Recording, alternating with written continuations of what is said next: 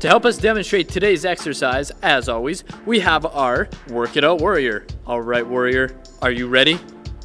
For this exercise, you need an ottoman or a cushioned footstool. Feel free to prop yourself up on some pillows. Now start by lying with your hips and stomach on the ottoman. The knees, feet, and lower legs will be on the floor. Your chest, shoulders, and head will be over the edge of the ottoman. Okay, keep the neck long, chin back, and shoulders pulled back and down. Allow your hands to hang to the ground with palms facing in. Bring your arms up, parallel to the floor, just like you're flying, baby. Next, keeping your hands at the level of your body, move those hands towards your hips so they're next to your bum. Still keeping the hands at the level of the body, bring your arms back to your flying position.